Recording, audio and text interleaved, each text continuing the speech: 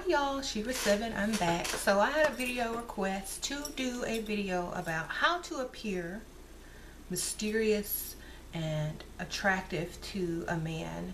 Like if you're going out, how to lure them in with your mystery and keep them guessing and keep them wanting to know more and keep them wanting to be interested in you. How do you do that? Okay, first of all, a lot of women have a problem with talking too much. Okay, y'all know women love to talk. When you first meet a guy, or when a guy first approaches you, you don't talk. You don't talk all like you would talk to your girlfriend. You remain quiet. You let them do all the talking, okay? This is how you get all the information without asking too many questions. Because the less you talk, the more they're going to give away, and you'll be able to gather that knowledge. And plus, at the same time, you seem mysterious and like you listen, you know? So, never answer their question, okay? This is first thing. Unless it's a simple thing like what's your name, or don't tell them your whole name, okay? Just tell them your first name or your nickname, okay? Never tell a man your age. A woman that tells a man her age, unless he's worried about you being under 18, yes, okay? So don't worry about it. I'm over 21. I can drink. I'm supposed to be in here, okay? Never tell a man your age. Not the first meeting, okay? He needs to earn that, okay? Never tell him your life story, okay? When a man says, tell me about yourself, he doesn't mean tell you your life story. He means, and now it's your turn to talk. Please don't bore me to death with your life story, okay? He knows that you're probably going to hit on your career, what you do for a living, how many kids you got, so don't do that. Don't feed what he's expecting, okay? Say, oh, tell you about me. There's so much to know. I don't think you're ready for all this. I don't think you're ready for, keep him intrigued. And he'll be like, oh, really? What does that mean? What do you do? Now he'll be even more intrigued because you're not answering, okay? And, this is what I used to do when I was single. I used to play with people's heads because I enjoyed the game, okay? Like, I'm in the game. I might as well enjoy it. I would say, because when you first meet a man, you don't want to say, hey, yeah, I embalm dead bodies all day. Hey, yeah.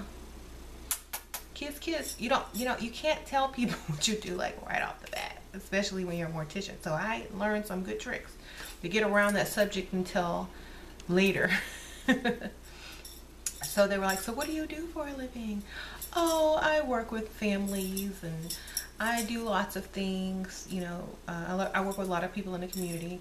And that sounds like, something else, but doesn't sound like you bury people in the community, but, or embalm people in the community, but, or I'll say, oh, I work for the community. I do lots of things. I just can't I do lots of things, but I enjoy my work. I don't want to talk about work. I'm here trying to have fun. What do you do? You avoid answering questions straight off, because if they know too much and they get bored, they're going to move on quick. If you leave mystery and questions in their mind, they're going to want to call you if they do exchange numbers with you, and they are going to want to ask you more questions, therefore stay with you. They're talking longer, okay? So don't give it up too easy. So, okay, so a lot of guys will ask you if you have kids.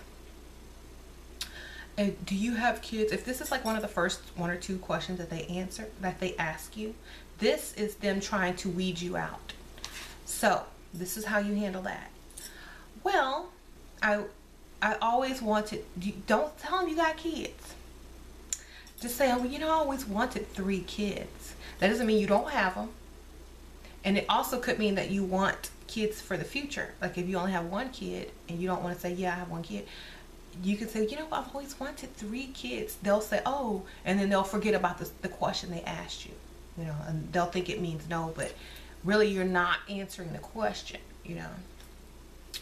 So you're always avoid questions, avoid answering as many questions as you can. Give them the political answer, okay? Why? Because it draws them in closer to know more. They're interested in you now. You have piqued interest because you can't answer any of their questions. So then they'll ask you, okay, well, what are you doing out this evening by yourself? They always ask that. What are you doing here by yourself? There's a proper way to answer this question. Don't say I'm waiting on somebody if you're not waiting on anybody. Don't say I'm trying to relax, because they're going to think you were in the club or the bar every night trying to relax. Say, oh, you know, I decided to come out after work, if you're at a happy hour, and get a drink before I head home. I didn't want to sit in traffic. Or if you're out late at night, oh, you know, I just decided to step out. I was at home and I was just like, you know what? Life is too short. Make it interesting. Don't come up with the same thing every woman's going to tell them. Make your story interesting, okay? So, never answer their questions. Always also, the way you dress, the way you look. If you're dressed like everybody else in the room, you don't stand out at all.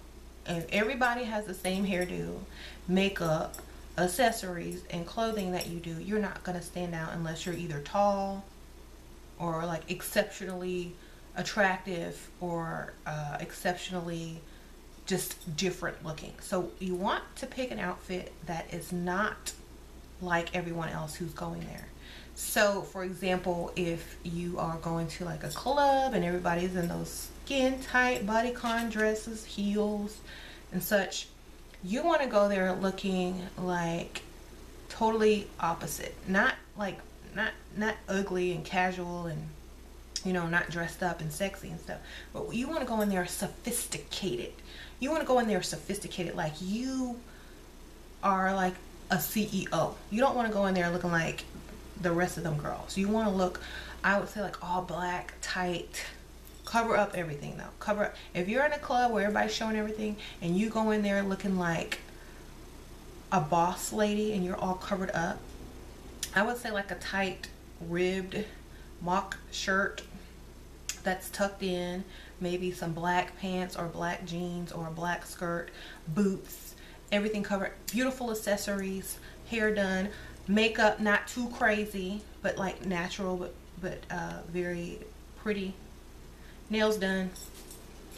Everyone else is looking like, you know,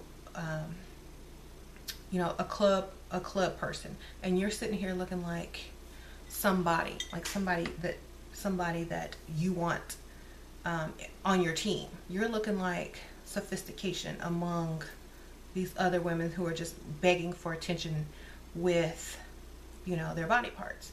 So even though you got those body parts too, if you're going to a club, you need to stand out. You don't need to blend in. So, and when you blend in, it's, you know, they like looking at naked women. They like looking at body parts. That's fine.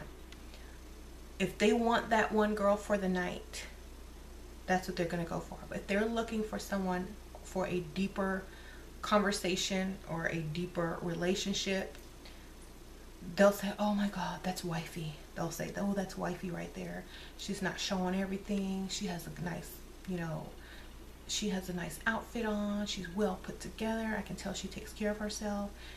You know, that's wifey. I'm going to go talk to her, you know. And you will get the attention. You have to, any place you go, you have to look different than the other women there. This is how you stand out. This is how you allure people in, and this is why they're going to be wondering, why are you here in your nice clothes? Why aren't you showing boobs? What's so special about you? What's different about you? You know, they're going to be wondering all these things in their mind. If you are in like at work, a lot of people love dating guys at work. So if that's y'all, if you want to get the attention of a man at work, look like you belong by his side. Okay, if you want your boss, dress like a woman boss. Don't dress like an employee. I mean, if you can't, like if you just got a uniform, you know, act like, you know, look like from the neck up a boss lady, like you're wearing the wrong outfit. You need to promote me or something like that. But if y'all just wear regular clothes, dress like you're supposed to be by his side. Dress like a boss's wife. Dress like a sophisticated lady who deserves to be next to a man who is, you know, on top. Okay, you don't dress like the rest of the employees who just dragging into work, doing their job and leaving. You dress like you're supposed to be on the top with him, and he's going to notice that. and you're gonna stand out among all the employees, and he's gonna be like, dang, she would look good on my arm, you know. He's not gonna see you as less than because you look, and people might even approach you thinking you are the boss over him because you are so well put together. And when they start doing that, he's gonna start seeing your power and your allure, and he's gonna be like, dang, yes, you know. So always try to look different, stand out, do the opposite of what's being done. Don't answer questions, you know. The best way you can get out of answering them, don't do it. It keeps them interested longer, okay? Because if they really wanted to know, they're going to ask you again later on down the line. You know, the guys really don't want to know the answers of all that stuff at first. They're just making small talk to make it seem like they're not rushing to try to get in your pants. So you have to take that advantage and not answer their questions, okay? And this is going to intrigue them more and pull them in more. They're going to be like, dang, she's not giving up nothing. I'm going to have to work on her. You know, she's a challenge, and I like that. Most women just blurt out their whole life story, and I'm bored in 5 minutes. I'm on to the next, you know. So keep it a mystery. Never let them know what's going on. You know, never let your left hand know what your right hand is doing if you want to keep the advantage. Okay, ladies? All right. Thank y'all so much for watching. If y'all have any more video requests on topics, put them in the comments, and or write me to my email, and I will put that in the link below. Please keep them simple. Make sure I haven't already done it recently or covered any topics that you might put down there recently, because I don't want to be like repeating myself. Also, if y'all like this makeup look, y'all go check out my beauty channel. I will also link that video below on this tutorial. And this is like a quick 10-minute hurry up and get out the house makeup tutorial, or, you know, everyday go to work tutorial. So y'all check that out, and I'll see you guys later.